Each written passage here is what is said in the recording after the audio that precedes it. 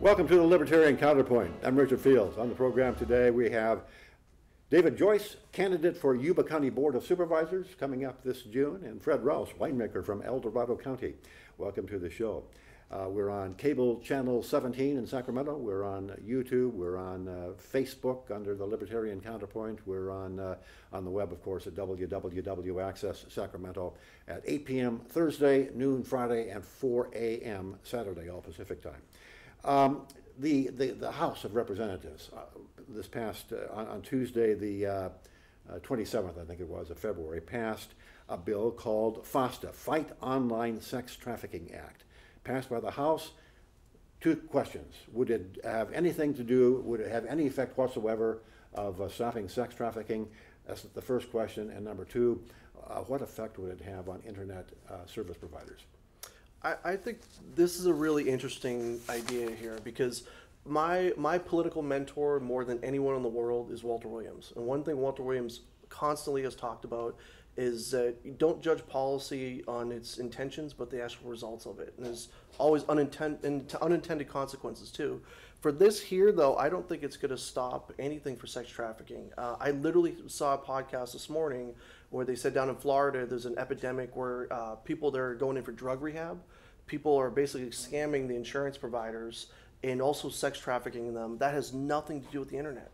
So sex trafficking is happening completely separate from any sort of internet resources. The second part of that question, as far as like going after the web host, I personally think that like the internet, even though you want to say like maybe like early 90s, the internet really started to boom and people started to pretty much en masse have it, I still don't think we really know how to regulate it on any level, whether it be sex trafficking, Facebook, Google, their biases and whatnot. I just think the internet is something we still haven't caught up to speed yet on how to control it and to regulate it. And should we? That's the other thing too, is that you also have that fine line of when is that line crossed to spy on someone or prosecute them or whatever it is that they're doing on the internet. So there's a lot of constitutional issues that come into play too. It's a very gray thing. It's not black and white by any means. Yeah, I would, first of all, on sex trafficking, I would say the difference between prostitution and sex trafficking is that sex trafficking, according to the common understanding, includes kidnapping and slavery, unforced, unwilling labor. This law doesn't really distinguish between prostitution, which most libertarians agree should be legal between consenting adults, a customer, a John, and a prostitute, and sex trafficking, which is an unwilling victim who's being forced against his or her will is being held and forced to perform sex acts, usually without pay. So I think it's really clear to make that distinction, just like you do with sexual harassment. Well, rape is one extreme, and on the other is a lewd comment in the presence of a member of the opposite sex or this opposite sexual preference or saying something offensive. And there's a broad range of things there, and I don't think that it's I don't think any two people can probably agree on exactly where the line should be between offensive and criminal behavior. But when it comes to sex trafficking, this particular act is going to criminalize a lot of online behavior between sex workers, for example, where they talk about safety precautions. How do you avoid? They have online fora where they can discuss violent individuals that they've encountered in the past in their line of work, and they can share that information with others. Well, now that would be criminalized. Not only would they be on the line for that and targets of arrest because of their participation in what is considered illegal prostitution, but the web host, the website that publishes that online forum can be fined as well. And that is in going after a web host or a website for the contents that they disseminate is that's not allowed under the Computer Decency Act of 1996, I believe. Internet, it was. the Section 230. Section 230 says, we can't hold these people liable for the contents of what they put out on their website. It's the content provider can be held liable, but not the host. So this is opening a door to a broad range of censorship of all kinds of internet. If that CDA Section 230 is allowed to fall by the wayside in this instance.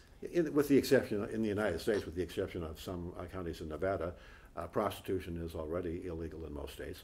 And it shouldn't be, from a libertarian perspective, but it is. So this doesn't do anything other than federalize the crime of prostitution, so-called crime. And it is a consensual crime. We have a long history of consensual crimes not criminalizing consensual behavior being flat out unproductive, and it just doesn't work. First example that I would come up with would be the Prohibition era. Alcohol can be dangerous. Alcohol was criminalized, made illegal by the 20th Amendment, and it had absolutely no effect on the consumption of alcohol. It did make the mafia a heck of a lot more profitable. Organized crime had a field day. We did the same thing with Nixon's war on drugs, which started actually before that, but Nixon made a big deal out of the war on drugs. All that did is it made the prisons have upwards of 50% of their inmates be drug users, as opposed to actually people that hurt people or steal from them, burdening the criminal justice system. Had no effect on the consumption of drugs. It probably encouraged the consumption of drugs. Drove both underground, drove both into the black market, where legal contractual standards simply don't apply. I could also add guns fall into that category. So all the gun laws didn't stop illegal guns from being manufactured; they drove them underground. So they're still being sold. I mean, that's interesting. All of the talk about making it impossible to buy bump stocks and AR-15s. There's still going to be a black market. Guns are pretty low tech. Just a couple of weeks ago, there was an arrest here in Shingle Springs, I think it was. A couple of guys were manufacturing guns in their garage and selling them. Turned out selling them to government agents, and so they got busted. But it's low tech. It's not hard. It's not hard to manufacture a gun. People can make guns with that add-on building. What do you call it? And the ammo too. They can make the bullets themselves. Yeah, I mean, this is not something that you can outlaw. It's simply make it more difficult, more expensive. That's all that's going to happen. Well, the mayors of the more liberal sanctuary cities made a big deal when the DACA Act was first challenged, and there was talk of an immigration crackdown. Well, these people won't report crimes. They're afraid to come to the police now. Illegal immigrants are afraid to come to the police to report crimes, and that may or may not be true, but one thing is for sure, that I do believe that people that are here illegally are probably working for less money, or there wouldn't be a valid argument that they're suppressing wages for for the rest of us. And I think the same thing is true certainly for prostitutes that are in risky situations, or assaulted, or taken it ripped off, or otherwise harmed. They don't feel like they can report those crimes. No, of course not. Not without getting arrested themselves. So we're not really doing sex workers a favor, or unless we just want to hand out money to people. We have laws against kidnapping. We have laws against assault, slavery, and we have laws against slavery. This thing adds nothing to that. All it does is endanger sex workers. And not to mention and their customers. Not to mention the cost of federal, just the legislation, federal taxpayer costs. The waste of time, the prosecution money that would be spent on this, basically. Well, even just the bill, though. What? Even just the cost of the bill, just to just federal tax dollars being wasted. Which makes me believe, the cynic in me, that the real purpose of this is to go after web hosts and to shut down. Well, basically to intimidate web hosts, and also to give the people the congressmen who will go back to their office and sexually harass their secretarial staff, to give them some cover. Hey, I voted against the Sex Trafficking Act. Right. That's the cynic in me. YouTube and Google are busily, basically kowtowing to political correctness in a lot of ways. Recently, I saw some evidence that Google was doing, or people were trying to do a Google search for purchase of Remington, Colt, Ruger, whenever those terms showed up in a search, 0 results. What, I mean, is that something that we can expect from the internet search giants? Is that something we need to worry about, that they are basically self-censoring to kowtow to whatever the current political correctness vision is? I guess so. I mean, I haven't signed up I haven't registered on Tor yet, or the dark web, but it may be that that's what we're going to have to resort to if we want to get both sides of any story. Most information, there's going to be, in some time in, I believe, the near future, almost total information control on the internet. And I mean, my understanding of the situation is that Intel and the other chip manufacturers have been working with NSA and government agencies for a long time. The government has a backdoor on we can't expect any privacy. We can't expect any, we can expect our government to have complete access to the information that we receive and the information that we disseminate. And as people become as cynical as I am, there'll be more and more need to control what we see and what we hear. And you give people too much information, they start getting pesky. They start asking too many questions. They start coming up with too many conspiracy theories, too many wacky ideas. There are too many crazy ideas out there that can't be rationally explained away or answered. And so the way to get around that problem is by controlling information. Mm-hmm. And Google and YouTube, Facebook, and other online, the portals that we use to get our information can easily be controlled, and they are being controlled. And it's visible. It's happening on a daily basis. I mean, every day. There were the recent Parkland High School shooting. There were interviews with a teacher who said, "Oh yeah, they told us before school that we were going to have a drill on the day of the, before the shooting happened." And there was another video of a girl, and she was a student, and she said, "Yeah, I knew the kid, Nicholas Cruz. He and I walked down the hall out of the classroom together as gunfire was going off in another side of the building." This stuff was polled right away. Mm-hmm. And those questions aren't being answered. There's no official response to these claims. So I don't know. Well, I think it's interesting you bring up Parkland, the school shooting, and 17 people were killed. I contrast Parkland with Sutherland Springs. If you remember the Sutherland Springs church shooting, yeah, a dozen or so people were killed, mm-hmm. and an NRA armed man shot the killers, and that was the end of the shooting, and also the end of the story. Yeah. The story died within days after it became clear how a mass killer had been brought down by an armed citizen, not by the police. In this particular case, while the police ran and hid, this story has been staying alive for weeks. Yeah. Why is that? The media has an axe to grind. One of the things I wanted to piggyback that Fred had brought up was that I think there's a free market aspect of this too that ties into it. I know that working on the campaigns from 2012 to 2016, it was astonishing how many libertarians and conservatives completely shifted in a 4-year period, and the overwhelming majority of them told me that they only read Breitbart or whatever source now or whatever, right? One of the things for me, as far as the free market goes, and I've said this for at least 10 years now, there is a huge market where a Google or a YouTube or whatever, we need to have a conservative or libertarian mega, billionaire basically start that company. So we have a voice in that same market. Our problem is we're trying to buy cars from 2 car dealers and they don't like us. That's what the problem is. Well, yeah, I mean, that's true. But by the same token, there's a whole lot of voices on the internet, mm-hmm. from mm-hmm. Reason to Cato to Fee to, any number of organizations that put the stuff out there. Mm-hmm. It's not hard to find a libertarian viewpoint. Mm-hmm. And on the conservative side is also, with Breitbart, Drudge, and so forth, it's not hard to find a conservative or libertarian provider on the internet. You're just not going to find it with Facebook or Google. Yeah, but you look at like YouTube, the situation with Dennis Prager now, with Prager University getting mm-hmm. these videos banned.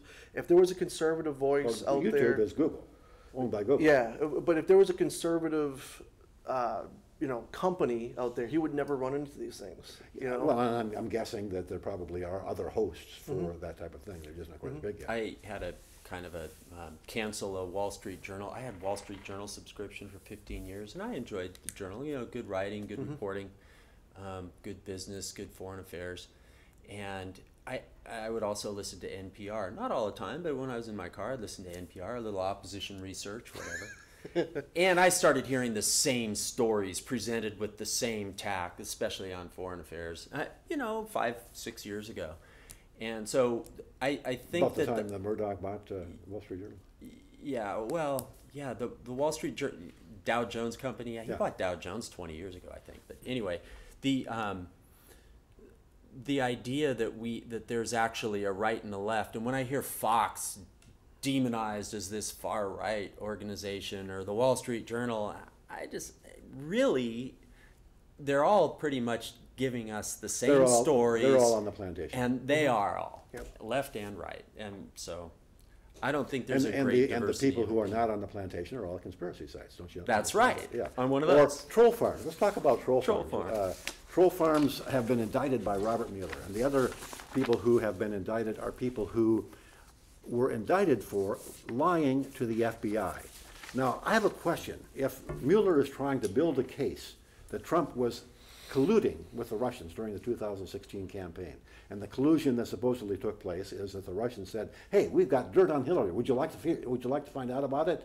And Trump said, "Yeah," with the obvious, with the assumed quid pro quo that once elected, Trump would be nice to Mother Russia. That's the media narrative that we've been hearing, and it's all about collusion, the Trump campaigning, colluding with the Russians. If that's the case, why would Mueller be indicting people for being liars? How are you going to turn those into witnesses for a prosecution about collusion? I don't think that's where it's going. I think this whole investigation is going not toward collusion, but toward obstruction of justice. Now, with obstruction of justice, first of all, it's a lot easier to prove obstruction of justice, and the underlying crime doesn't have to have occurred. Well, I also think the credibility has gone out the window, because I joke around with people and I say, hey, be careful, don't get on my bad side. I'll go pick up the National Enquirer and get a Pfizer warrant of spying you the rest of your life. So it's one of those things where, it's a situation to me where Newt Gingrich, from the day that Trump won the election, he warned us this was going to happen. He said, Trump is going to be persecuted every single day of his administration. They're going to try to create a narrative and everything else or whatever. And it's just, to me, it's one of these things where I think a lot of it has to do with the 2018 elections. That, they have nothing to run on because Trump, look at Krugman. Krugman said he was going to be the end of the world. We're talking about 4% GDP this year, so it's careful. I mean, he's also the guy that just put tariffs on washing machines and solar panels and steel and aluminum. Yeah. This is going to basically negate every positive thing he's done on the regulatory side and on the tax side. Yeah. So, Trump is no hero by any means. If anybody deserves impeachment for a good reason, it's Trump. But the whole Russia thing is basically McCarthyism 40 years later, with the Russians having switched sides. Yeah, and the thing is, you're looking at the 2018 elections. There has to be a narrative to run on. So when you're the minority party, you have to. If there's no narrative, you have to create one. So I mean, I think that's. And the other narrative is we would rather increase taxes. Yeah. Mm-hmm. I want to tell a little bit of a story on Russia. I personally don't. I see Putin as the only source of any kind of stability in Syria and the greater Middle East right now. I think if he hadn't really stepped forward and sent planes and troops, not troops, but military support to the Assad regime in the summer of 2015, that country would be worse than it is right now and terrible. In 2006, the Council on Foreign Relations lined up John Edwards, former governor of, I think it was South Carolina, and Jack Kemp, the quarterback, great conservative economist, and they started fear-mongering Russia. The CFR did back in 2006. They said, he's taking away people's rights, he's ruining democracy, we need to step. So that was when it was identified by our power brokers that Russia was not going to allow us open access to their vast resources, their oil and their gas. And we've had it in for Russia since that time. So I don't think this whole thing is really about Trump as much as it's about Russia. I think that John Brennan, former head of the CIA, was really ticked off by Russian intervention in Syria, and he's doing everything he can, along with other powerful, influential people, including Mueller, to make Russia out for a bogeyman, to create fear in the American population, to justify more military spending and more military interventionism in the Middle East. And next thing, I mean, it's going to be Ukraine next, right? We've voted to arm Kiev to fight in Donbass. So, yeah, it's never ending. So we've surrounded Russia since we reneged on our promise not to expand NATO in the early 90s. That was Bill Clinton that added Poland and Estonia, Latvia, Lithuania, and then the Czech Republic, and all of these countries, the former communist bloc nations in Eastern Europe. And now we want to, add Ukraine. We fomented revolution in Georgia, Saakashvili, whatever. So there's a long history of us pushing against Russia, and Russia's saying, nope, sorry, it's well. I mean, the Cold War was nothing more that involved the United States, CIA, and other intelligence agencies trying to foment trouble with Russia, and with the communists, the Soviet Union, trying to foment trouble with the United States. I mean, the McCarthy era was about McCarthy, going off the deep end, finding a commie under every bed. But there were commies under the bed in some places. I mean, there were communist infiltrators into the American political scene, into American politics. Well, Reagan spoke about it, how they threatened him from when he left the Screen Actors Guild when he ran for the presidency. Yeah, I mean, the communists had a pretty good sized foothold in the Democratic Party, which I think they retain to this day. Right. But I mean, the ironic thing about the whole Russia scandal is that Mueller hasn't turned up any hard evidence that I've seen that the Russians were not involved on collusion, in but all kinds of stuff on the Trump campaign. Just the initial claim was that Russia hacked the DNC and Podesta's emails. Well, there's been no evidence presented that that's the case. Yeah, nothing on collusion, all kinds of stuff on obstruction of justice. And two different things. And there is plenty of evidence that the Clinton Foundation and Clinton associates, including Podesta and associates, were involved with the Uranium One deal. I mean, they were deep in. The Clintons were colluding with Russia from day one. I mean, right. As Secretary of State. And there's no discussion about that. Yeah, that just sort of went down the wormhole. Yes, it did. Anyway, okay. We have a few minutes left. You brought up a topic that you wanted to talk about, which I think is fascinating, and that topic is, are libertarians necessarily cornucopians a la Julian Simon? And if not, how do we envision the free market allocating a shrinking pie of fertile soil, clean water, clean air, and so forth? First of all, tell us who Julian Simon is and what his bet was with Paul Ehrlich. Julian Simon had a running bet every year and it was based on a basket of commodities, and the price of that basket of commodity, actually it wasn't every year, it was like over one bet. One bet over a 10-year period or something like that. So it a basket of something like 10 commodities, and it was metals and crops and various other, whatever. Necessary things. Yeah, necessary things. And Ehrlich at this time, who was a deep ecology kind of guy and was worried about the population explosion and resource consumption and running out of natural resources on the planet was his thing. And he was saying prices are going to go up because we're running out. We've got one planet and we're running out of stuff. And Julian Simon said, Malthusian argument. And then, the Malthusian argument. And cornucopian is, I don't know if there's any other term. Another term is sometimes boomers or boomsters. It's the idea that, the optimistic view that human technology and human brain power will allow us to do more with less. Nanotechnology, for example, might be the way out of, having the same standard of living with diminishing resources. But he won the bet during that period, and he's there. Paul Ehrlich's still alive. Julian Simon passed away about 10 years ago, but he famously won the bet So he's kind of the textbook cornucopian. In other words, there's an abundance of, more than adequate Humans resources. are the ultimate resource. Humans- Human ingenuity will solve all resource Humans problems. are the ultimate resource. And I am a cornucopian. Yes. I'm a proud cornucopian. I think Julian Simon was spot on.